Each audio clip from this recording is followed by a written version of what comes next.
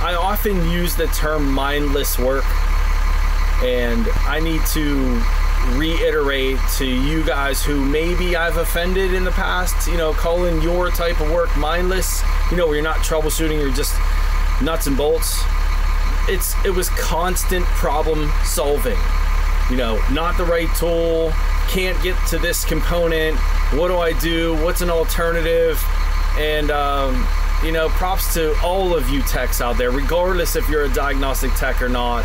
It takes real skill and real problem solving, even to wrench, without all the diagnostic stuff. So thanks for joining me. I'm actually hoping that Tim, I keep saying his name, the new potential owner, I almost hope he says no. I feel like I want to keep it.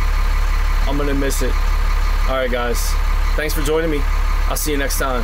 I hate goodbyes.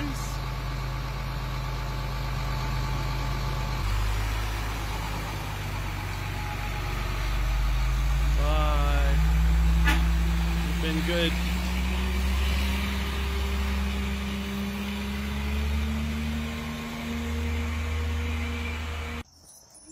I'm sad. Hold 1 second. Showing the remnants. I won't miss this. My ruined driveway.